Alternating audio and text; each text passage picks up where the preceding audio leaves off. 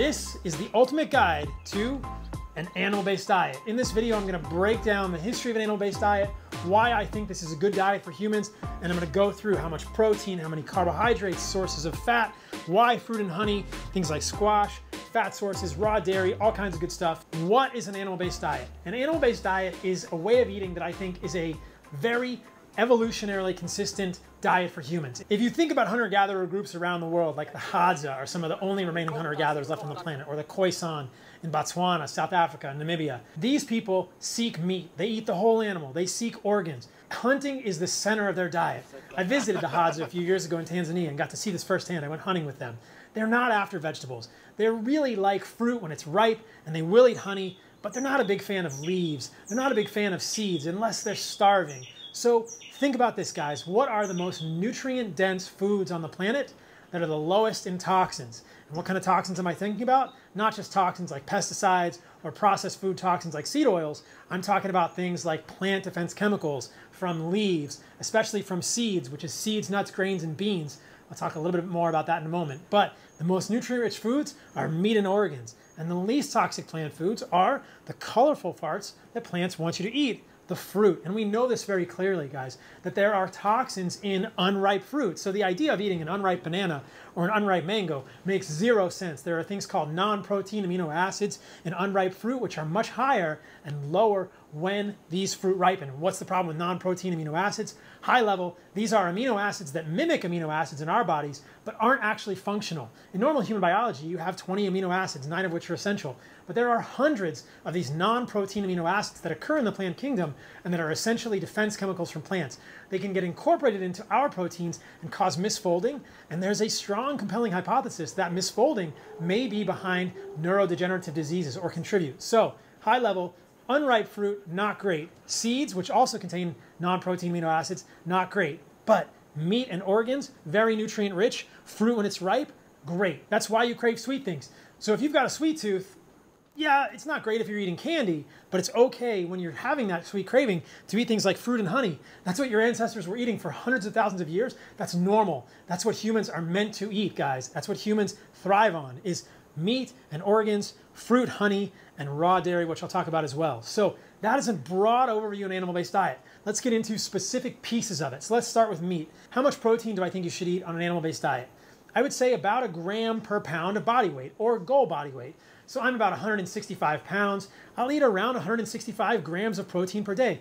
I don't need much more than that, and it's pretty easy to get that from a variety of sources. Things like grass-fed ground beef or grass-fed steak. Here I've got a tomahawk ribeye that I grilled.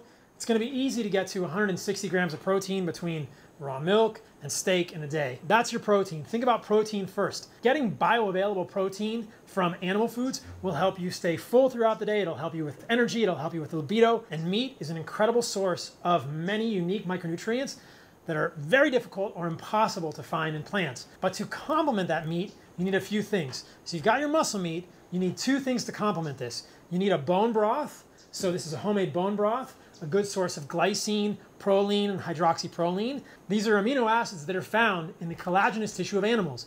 Historically, evolutionarily, your ancestors would have eaten the whole animal. They would have taken those tendons and boiled them. Nothing would have gone to waste. You would get a mix of the amino acids in muscle meat and the amino acids that are more prominent in collagenous tissues. I'm not a big fan of hydrolyzed collagen supplements and powders. A lot of those are from Chile and Argentina, and they're full of significant amounts of heavy metals. They're low quality hoof and hide collagen. I just make my own bone broth. I get knuckle bones or beef bones from the butcher. I put them in a crock pot with some reverse osmosis water. Boom, you get a bone broth with glycine, proline, and hydroxyproline, the amino acids that will balance the amino acids found in this steak. What else do you need to complement your muscle meat? You need organs. Here I've got some raw liver. I will also eat heart. In terms of liver amounts, I'll do about 1/2 ounce to 1 ounce per day, most days of the week. And then heart, if I've got heart, I'll do a few ounces of heart every day. If I can get other organs like testicle or spleen or kidney, I'll eat those throughout the week as well, a few ounces per day. Organs have unique micronutrients that complement the micronutrients in steak. So bone broth complements the amino acids in steak. Organs complement the micronutrients in steak, things like vitamins and minerals. Steak is a good source of vitamin B12, iron, vitamin K2, and things like B6 or pyridoxine. But liver has minerals like copper, which balance the zinc. it has folate, it has riboflavin. Those are not found in any particular amount in steak, and it has many other micronutrients and vitamins that will complement what you're finding in muscle meat. So liver and heart, organs in general, these are essential to get to balance your muscle meat. So muscle meat is at the center, but you should complement that with a bone broth and with organs, either fresh or frozen. I eat a lot of frozen liver. And if you can't get frozen liver, if you don't want to eat raw liver or raw heart, or you don't want to get fresh organs at all because they gross you out, you're not used to it. Look guys, I'm so proud of what we built at Heart and Soil. You can find us at heartandsoil.co. We make grass-fed, grass-finished, regeneratively raised, desiccated organs that is freeze-dried to preserve as many of the nutrients as possible in capsules. It's always in glass because plastic is bullshit. Sourced from New Zealand. These are the highest quality desiccated organs on the planet. That's what's up. So if you don't want to eat fresh organs, check us out at heartandsoil.co. But whatever you do, make sure to get collagen in the bone broth and to get liver along with your muscle meat. If you want to get started with an animal-based diet, join me and Heart and Soil for our Animal-Based 30 Challenge, which starts January the 1st. Sign-ups are open now. Go to animalbased30.com. The link is in the description. It's a free challenge. When you sign up, you'll get access to an animal-based eating guide, which is a comprehensive guide. It'll give you potential meal plans, macro calculations, all that kind of stuff. And you'll be a part of a community of support during the Animal-Based 30 Challenge in January. Through Animal-Based 30, there are discounts on Heart and Soil products. And if you join Animal-Based 30 and you buy any of the supplements at Heart and Soil, you get a free bottle of Firestarter. I'm so proud of what we built at Heart and Soil. This is an amazing company making the finest desiccated freeze-dried organs on the planet, sourced from New Zealand, and the support that we're able to give to customers is really second to none. There are literally tens of thousands of success stories of people changing their diets animal-based, libido, weight loss, diabetes, autoimmune disease, fertility, pregnancies, kids, adults, elderly benefiting from this way of eating, and Heart and Soil is really the epicenter of supporting this movement. Go to animalbased30.com to sign up for Animal-Based 30 Challenge in January. Hope to see you guys in there. Back to the video. So in terms of protein, people ask, what about chicken? What about pork? What about fish? These are animal foods. They do not contain defense chemicals like vegetables do, but these are not as clean as grass-fed beef in 2023. Chicken and pork are often fed corn and soy, which will enrich their fatty tissues in linoleic acid. I don't think that's good for humans.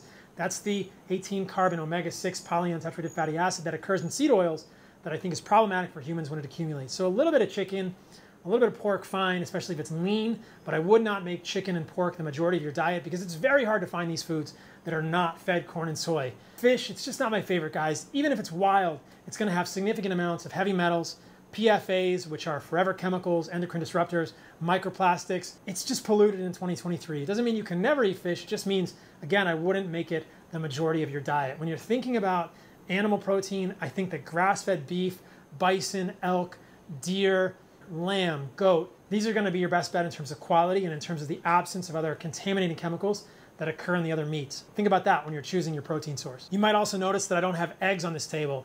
I think eggs are a great source of food for humans. They're very nutrient rich, but like chicken and fish, they're often fed corn and soy. And we know that when chickens are fed corn and soy, they make eggs that are much higher in linoleic acid than their cousins that are not fed corn and soy. I don't eat eggs unless I know that they are not fed corn and soy, that they are truly pasture raised. If you want to eat eggs, be aware of this and select something that is organic, pasture raised, and corn and soy free. It's difficult to find good quality eggs, but I think they're a good source of nutrition on an animal-based diet. What else? Let's talk about carbohydrates. I've got a bunch of fruit here. I've got fruits that I normally eat in a day. Watermelon, orange, I'll make orange juice. I got mango. I've got some local glyphosate-free honey.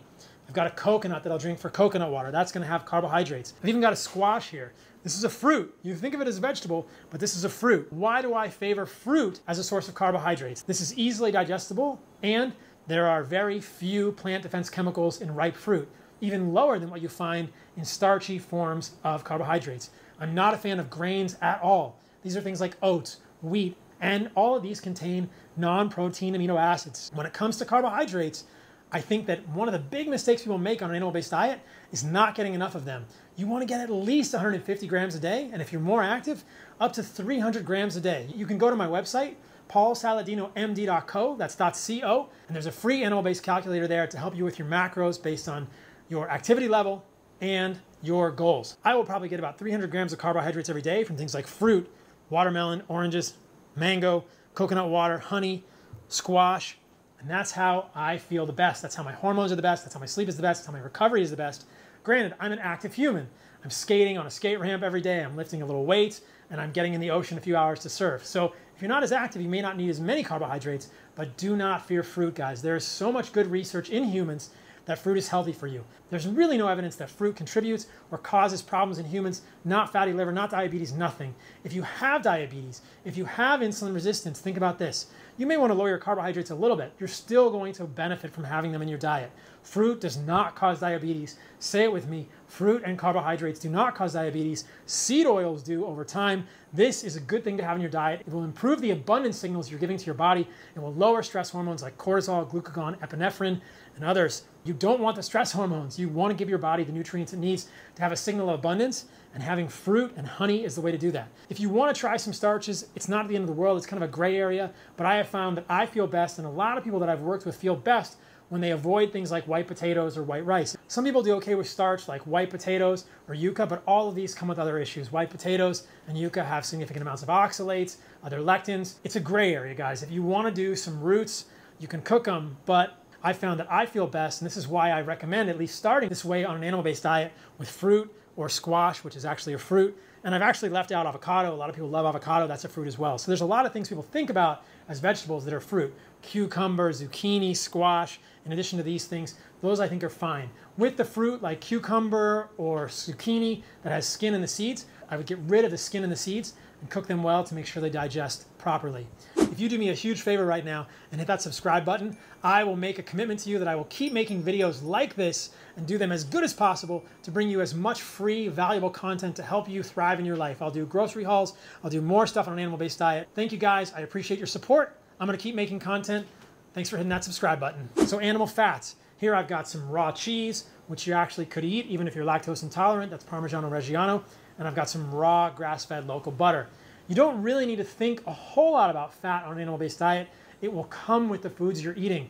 In general, I would recommend something around 40% of your calories from fat, 40% of your calories from carbohydrates, give or take, 20% of your calories from protein or a little bit less. That's probably going to be fine for most people. I get the fat that I eat from the steaks that I'm eating. It comes with the meat, and I'm trying to use fatty ground beef, 80-20. But if you need to add fat, if you can't find fatty ground beef or you want something leaner, you can add grass-fed butter, or you can use something like a beef tallow to add a little bit of fat to your meals. But you don't need to overdo the fat.